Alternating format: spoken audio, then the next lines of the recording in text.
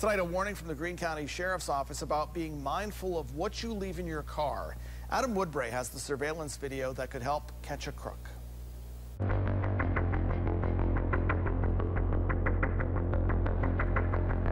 They're using cards that were stolen from the same person at the same store at the same time with similar purchases. 2 credit card thieves caught on camera doing some shopping at Walmart.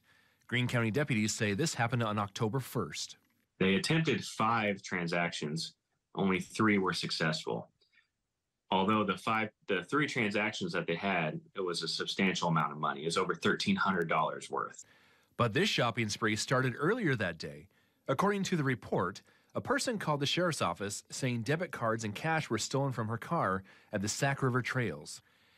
In their investigation, deputies found the cards had been used at the Walmart on North Kansas Expressway, where the 2 thieves were caught in the act, the 2 men casually walking up to separate registers. You'll see our 2 suspects making the transactions with the stolen cards. One of them wearing a black hoodie on register 15, and the other wearing a plaid shirt and black hat on register 13. The cards were used to buy wall decals, tissues, and several prepaid Visa cards.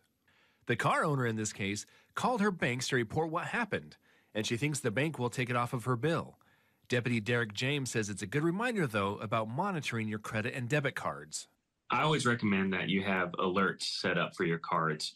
There's almost every bank or credit card company has an app that you can use, and you can lock your card, set it up for alerts on if there's an odd transaction on there. If you recognize these suspects or have any information about the case, please call the Greene County Sheriff's Office Crime Tip Hotline at 417-829-6230 and help us catch a crook.